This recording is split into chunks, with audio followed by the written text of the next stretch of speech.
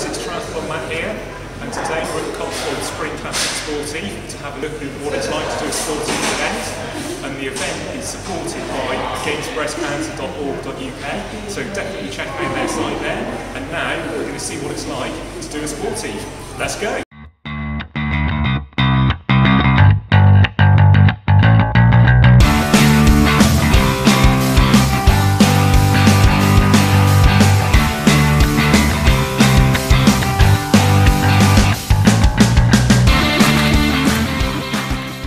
So the first thing to do is arrive at the event, follow the signs for the parking and follow the marshal's directions into the car park.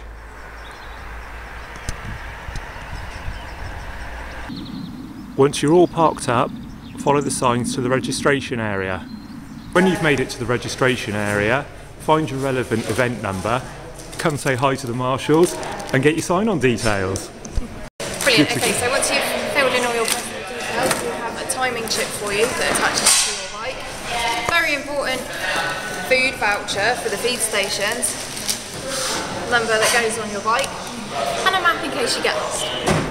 And now we're going to meet Richard, who supports Against Breast Cancer. Hi there, welcome to the Cotswold Classic here in Cirencester.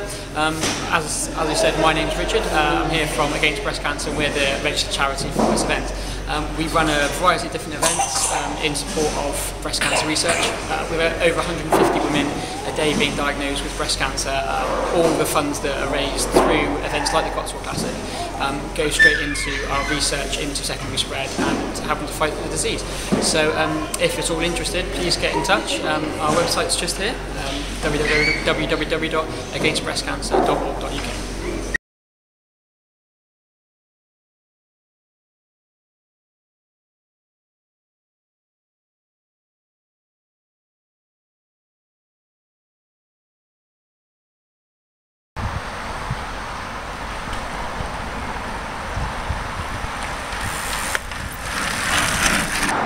Once you've started the event, pretty much all you've got to do is follow the waymarked signs. The signs you'll encounter will generally be left, right or straight on like this one. Do look out for any other signs which might be alerting you to any obstacles coming up.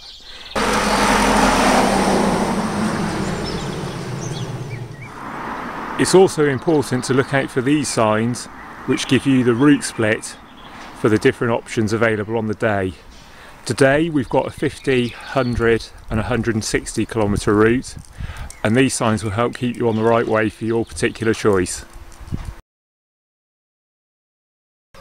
And definitely look out for these signs. The feed stations are always a welcome sight.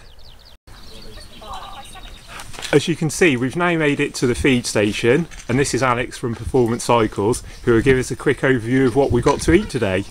We've got a range of stuff: bananas, bread with cream cheese, crackers, nuts, sweets, you name it. It's here. Water and energy drink as well. And what's your top tips for finishing the rest of the Sportive as strong as possible? Keep eating. Eat a lot and drink a lot. That's the way to do it.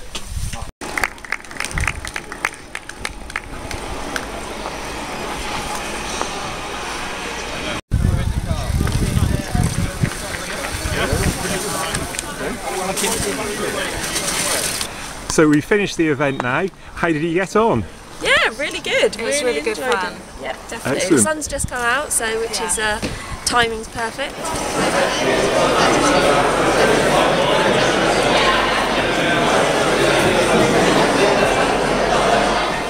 Well done guys, you just finished. How did you find it today? Hard. Hilly, yeah. Hillier than we were expecting. Yeah. Which route did you do? The middle 64. 104 kilometres. Excellent stuff. And would you recommend the event today? Yeah, definitely. Yeah, it's good. Yeah, well signposted, well marshalled, and nice pasta in the end. Excellent. You'll be back for more then? Yeah, for sure. Yeah, Back next year. Yeah. So today the event has been supported by True Start Coffee. Hi everyone! Hi, my name's Helena. I'm the founder of True Start Performance Coffee. We're here today and the sun is actually coming out at the Cotswold Spring Classic Sportive. It's been absolutely epic. Been here fueling the riders with True Start and the brand new Hero Bars, which is True Start Coffee in a bar. They've gone down very well. So it's been brilliant, absolutely such good fun to see everyone absolutely smashing it. Start of the season, caffeinated perfectly, killing it. Hey, so there we go. That's been the Cotswold Classic Spring Sportive. As always, I hope you've enjoyed the video. If you're doing a longer distance event like an Ironman or the Cotswold 113 for instance, I hope this Sportive overview has been a good inspiration to get out there, get some miles in, enter a similar event and get used to riding with other people, which is a big benefit for triathlon of doing a Sportive event. As always, if you could like and subscribe to the channel, that would really help. And any comments or questions, put them in the box below and I'll catch you next time. Bye!